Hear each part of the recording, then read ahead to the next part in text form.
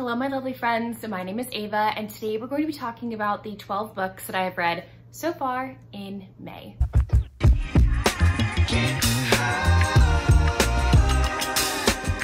I've had a fantastic reading month so far. Most of my reads are either 4 stars or higher. Most of them are so far. So knock on wood that they stay that way for the rest of the month because I'm having a great May so far. So the first 2 books that I would love to mention are these 2 novellas. This is Swapped Bride and Mistletoe.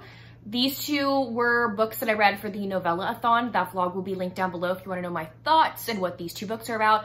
But these were the last 2 books I read for the novella-a-thon that bled into May because the readathon ended, I believe, on May 1st, if I'm not mistaken. So I read both of these on May 1st. So if you want to know my thoughts on those books, you can go check out that reading vlog or my Goodreads reviews, whatever you want to do. I've just already reviewed these books on my channel. The next book that I'm going to mention is a book that I started during the novella-a-thon, but I didn't finish it, so it's not in that vlog. This is Scandalous Passions by Nicola Davidson. I read quite a few Nicola Davidson books for the novella-a-thon towards the end of April, so I needed to pick up another audiobook during the novella-a-thon, but I didn't finish this one in that week time period. And tell me why this 150-page book was like 6 hours on audio. That does not compute for me. Anyway, this is an MFF historical, and it was fun. It was a grand old time. I ended up just giving it 3 stars. It was okay. I felt like it was too long. Like for it being 150 pages, it was a little too long, and even with the feeling of it being too long, there wasn't enough development in a few instances for me. So basically the King of England at this time, I can't remember which king it is, that one of the heroines in here is his ex-mistress, and the other heroine is his ward. So like he's not blood related to her, but he's like in charge of taking care of her. He sends both of the women away to this house, and his like right-hand man bodyguard goes with them, and it's their romance in this house secluded together. So yeah, it was a fun read.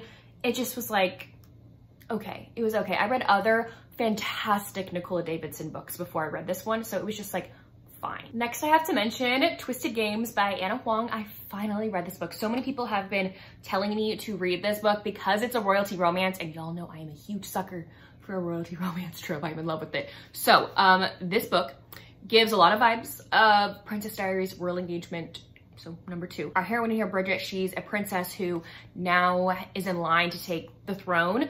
But there's this marriage law thing where she's only able to marry someone with a title. And a lot of people in Parliament, or the whole Parliament, wants Bridget to be married before she's crowned queen. So this is like her trying to find her husband, but then also this is her romance with her bodyguard, Reese. It starts out before book number 1 in the series takes place, Twisted Love. So you get to see Reese in Twisted Love, but this book kind of like jumps backwards to when he starts working with Bridget and like their animosity, rivaling friendship to lovers. This book is chock full of like forbiddenness because they're having to keep their relationship a secret, obviously, because she's not supposed to be with her bodyguard. So I love a good forbidden trope. I thought this was a grand old read, a grand old time. This one did really remind me of Princess Diaries 2 Royal Engagement, so the marketing for that I think was spot on because it really reminded me of that. I really loved how Bridget in here, you got to see her whole development of becoming this strong, capable, confident woman. And I also love how supportive Reese was with everything that she did, no matter what. The only thing I really didn't care for is the 3rd act breakup. I gave this book 4.5 stars. The 3rd act breakup in here was not my favorite. I'll just say that. I don't want to spoil anything, but I only give books 5 stars if I loved every single aspect of the book. Even if there is a 3rd act breakup, it needs to make sense for me, and for me to be like, okay, that makes sense. Like, that just didn't really happen in here for me, but that's okay. Trigger warning here for past familial abuse. Tropes, you have age gap, bodyguard, different social classes, forbidden, forced proximity. They have to live together. He's her bodyguard, so they live together. They're like roommates. Great banter. The I don't believe in love trope. Reese definitely does not believe in love. So I hate everyone but you. Reese in here. A possessive hero, a protector, and it's a royalty romance. Again, I gave this book 4.5 out of 5 stars. Another great read was Snow by Sophie Lark. I'm very sorry, Rachel.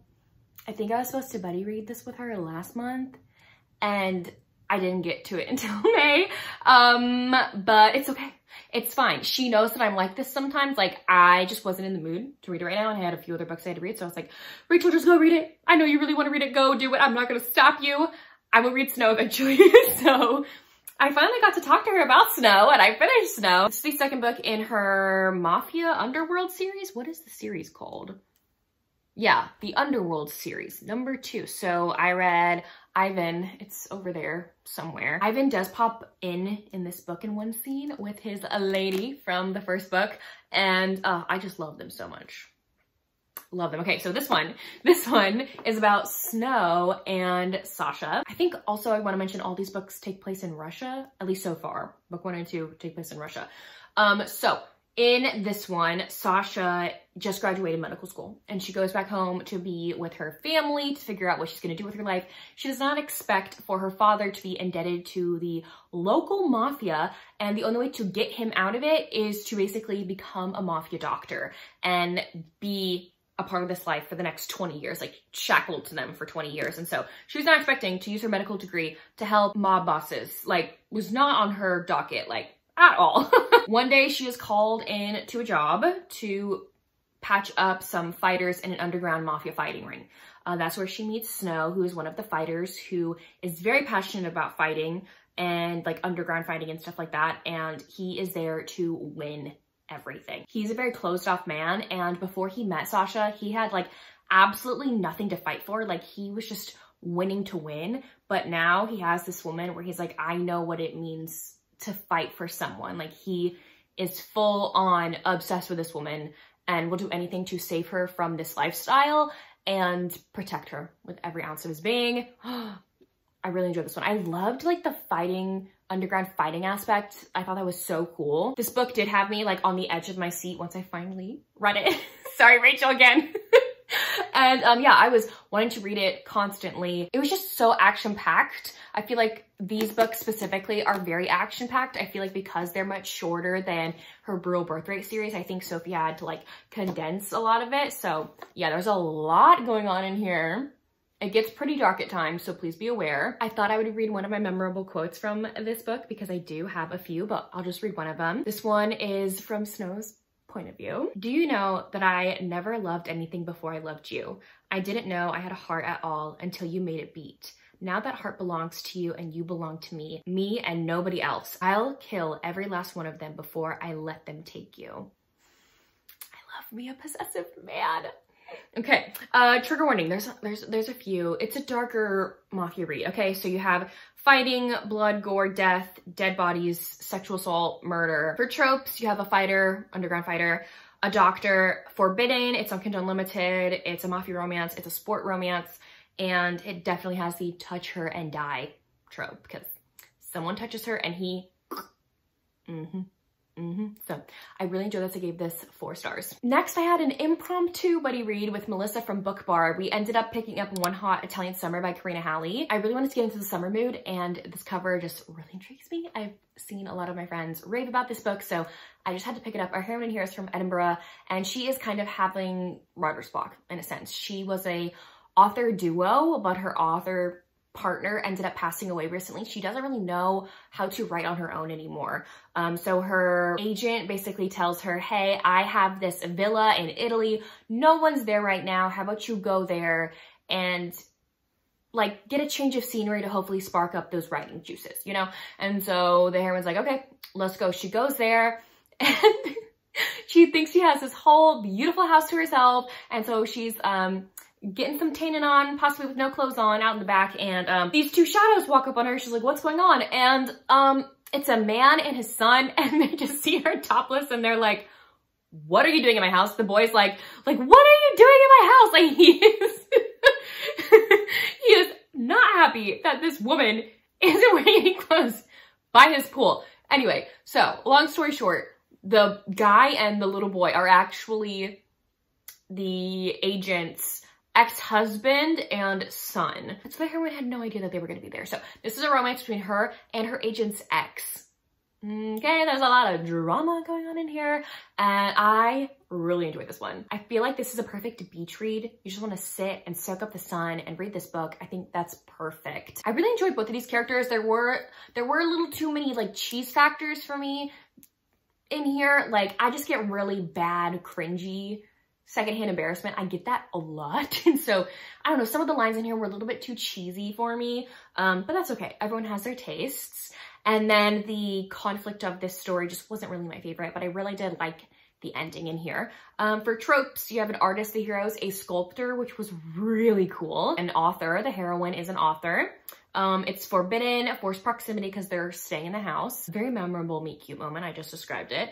Single dad, it's a summer read, and it is set during a vacation. I gave this book 4 out of 5 stars. Next, I read a novella. I really have been loving Cara Stone's books. I think I only have one more book to read from her, which is like the last book in like the Forever Yours series. And then I've read all of her books. The prequel to the Forever Yours series, book number 0.5, is When We First Met. So this is about Kat, who lives across the hall from like this guy she thinks is super cute, and she wants to like hook up with him. So she kind of at first befriends his roommate in order to get a little bit closer to him and get like the 411, the details on this guy. So she spends a lot of time with his roommate. His name is Quentin.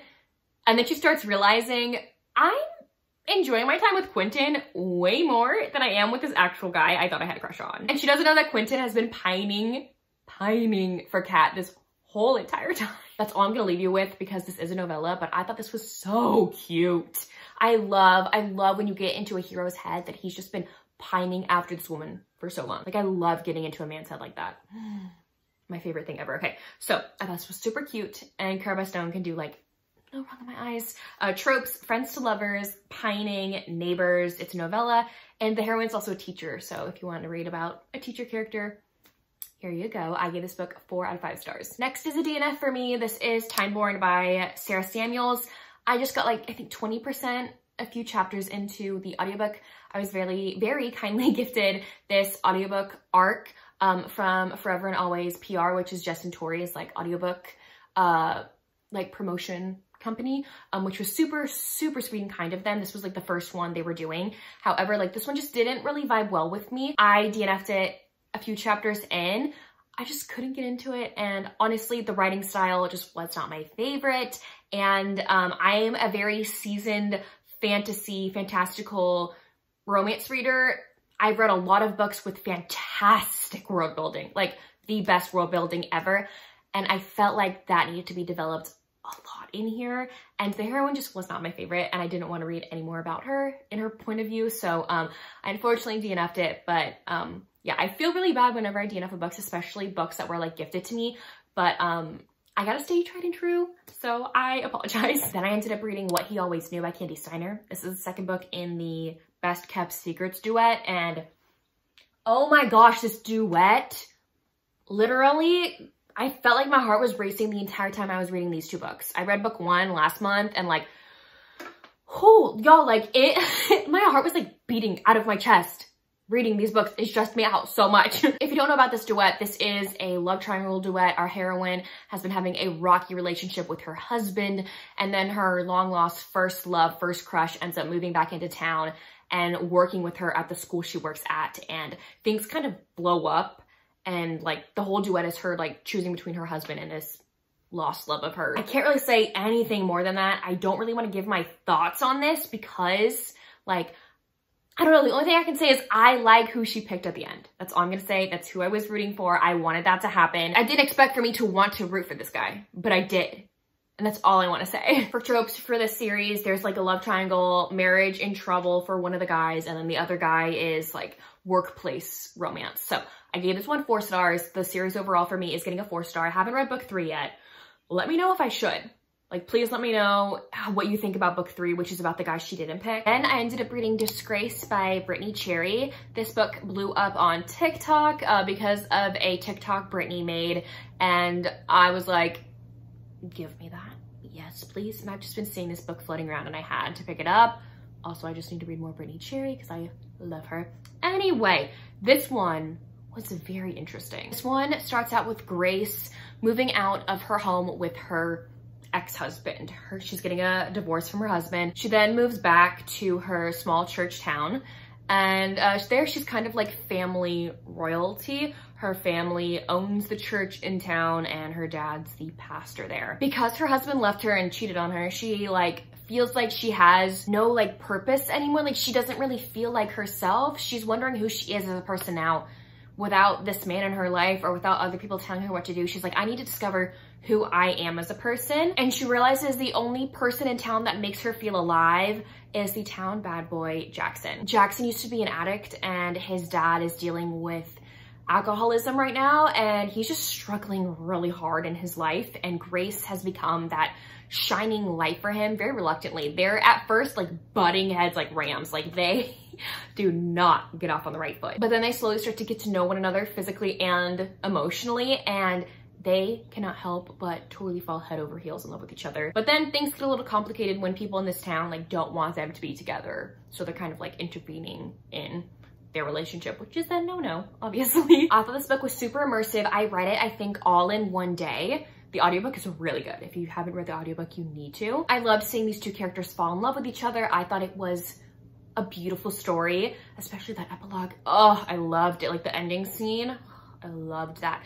My only issue was like the town drama, I felt like was just a little bit too much for me. Felt a little soap opera-y, you know? And so I just felt like it was a little bit over the top, and yeah, personal preference again. So for trigger warnings in here, you have a few. You have panic attacks, a miscarriage recounted like in the past. Our heroine, she thought one of the reasons why her husband left her is because she had a miscarriage 7 times. She's had 7 babies that have miscarried, and oh, that part was absolutely tragic. Like reading about that broke my heart. But I loved Jackson's like, oh, the way he comforted her when she was like being vulnerable and talking about her experience. Like, oh, I loved that so much. You have a book lover's romance. Both of them love reading books. There's this bookshop in town and they leave each other books in this bookshop to like read, and they leave sticky notes on it. It was so cute. You have a brooding hero. It's forbidden. It's on Kindle Unlimited. You have like a rivaling families romance. Their families do not get along,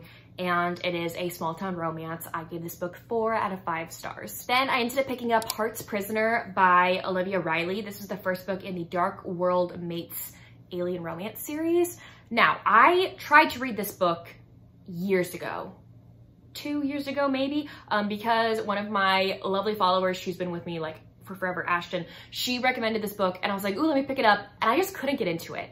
I think it was third person alien romance and it was an ebook. Like it just was not vibing well with me. But then I was scrolling on Audible Plus and I saw that the audiobook is on Audible Plus, and I was like, let's give this another try, another shot. I really want to see if I like this, and audiobooks definitely vibe better for me. Before I get into the summary of this book, I do want to mention the audiobook for this is the way to go.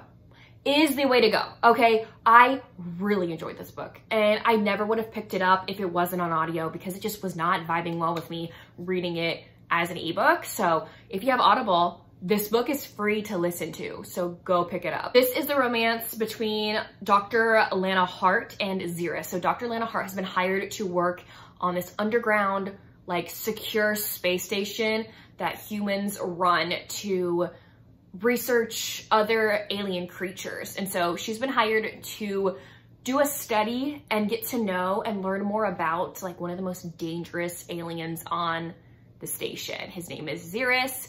And man, he like throws her for a loop. He's unlike anything she's ever seen. He's dangerous to the extreme. He's run off and chased off every other scientist that has like worked with him. But then when he sees Lana, like everything changes. His heart basically started softening for this human doctor. Like I really enjoyed it. Like it's kind of captive romance, but not really, because she didn't capture him, but he's in a cell the entire time. Like they're talking and are with each other. I really just love this dynamic. There's like 2 major parts to it, when he's locked up and then what happens after he's locked up. There are parts of the plot line too that just left me shocked. I don't get shocked a lot when I read books because I read romance books for the predictability of it, because I like predictability. I like it. It keeps me settled, okay? So I was really shocked with all of the shocking moments in here. I was like, whoa, I was not expecting that at all, which is good. In books, in romance books, I do want to be surprised at points. I do want to be shocked at points because it just leaves things a little bit more exciting. So I really, really loved the way Olivia Riley did that. I also really did love her writing, listening to it this time, and I really hope to get into the other books in the series. I don't know if they're on Audible Plus. I don't think they are, but I think you can only get the audiobooks off of Audible, like they're Audible exclusive books. The only thing I felt like was missing was more development in the romance between the two of them. I didn't really believe that they were in love by the end of this book.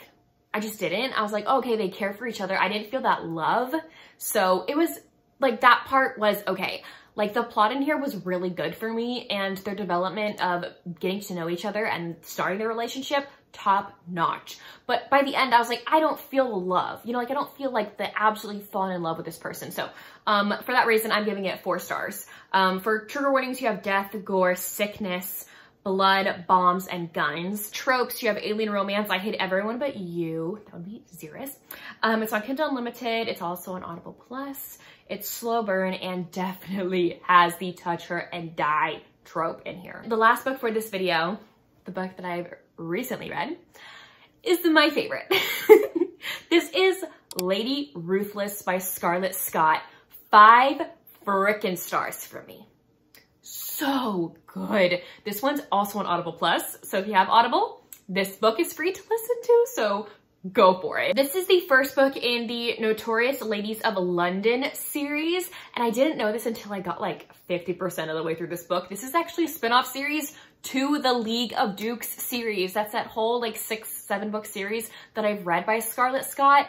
And basically the hero from the last book, Fearless Duke, has a sister. This is her romance. So, oh, I love this book so much. So one thing I love about Scarlett Scott's books is she starts out every single one of her books in the middle of a scene.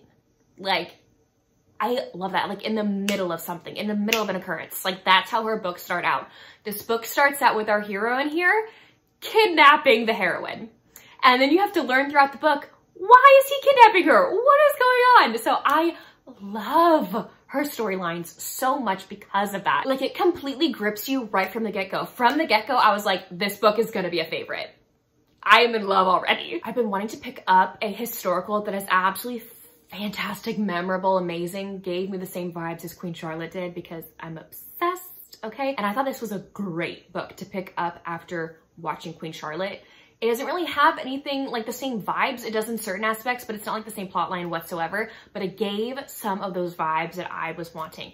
Like the couple at first, like, do not like each other. They cannot stand each other. This is like one of the most epic enemies to lovers romances ever. Like they are true enemies in here. And then I'll get into in a second another reason why it reminded me of Bridgerton in certain aspects. So anyway, the book starts out with the hero in here. His name is Sin, or Lord Sinclair, kidnapping our heroine in here, Lady Callie. He's kidnapping her for revenge. No one knows this, but Lady Callie is the secret writer to the Scandals of Lord Sin. It's like an article paper that is sold to the public weekly, and it's basically telling the tale and telling the story of Lord Sin being this dangerous man who murders people and has rendezvous with women, and people have associated with it with the real Sin, and he is pissed. He's like, this writer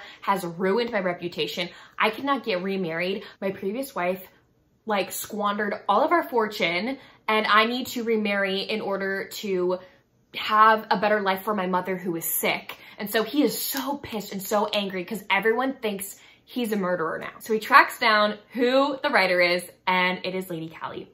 She has started writing these articles because she is convinced that Lord Sin killed her brother. This is her revenge. That was her revenge. Basically becoming Lady Whistledown. So this is like if Lady Whistledown wrote like her pages just about one man, and then that man kidnapped her and forced her to marry him for revenge. Like, So yeah, he kidnaps her and wants her to marry him for revenge, and for other reasons. She also has a large dowry, and he's like, okay, well, you owe me. You ruined like my whole life, and I need this money. You're gonna marry me. It's so good, and I need you to read it. I need everyone to read it. It has a lot of tropes that I absolutely love. Okay, it It has the author slash writer trope. The heroine is the writer, obviously. Captor captive, a tortured hero, forced marriage, fantastic banter, enemies to lovers. Historical romance, if you like this, read this. I put Bridgerton because it has those Lady Whistledown vibes. Like, I really enjoyed that part in here. You have the kidnapping trope, married couple. There's a one-bed scene that I loved. It's when she's first kidnapped and he has to tie her to the bed. Yeah, there's a revenge plotline, obviously. And I would say you have like a villain trope because he definitely acts and feels like a villain. And then you have a widower in here as well. Again, needless to say, I love this book. 5 stars. Anyways, there you have it. Those are all the books that I've read so far in May. Let me know down below if you've read any of these books or if you plan to. And if you don't feel like commenting any of those things, you can leave me a lion emoji in the comment section down below. I don't know why that popped into my head, but it did. Anyways, thank y'all so much for watching. I will see y'all soon in my next one. Bye y'all.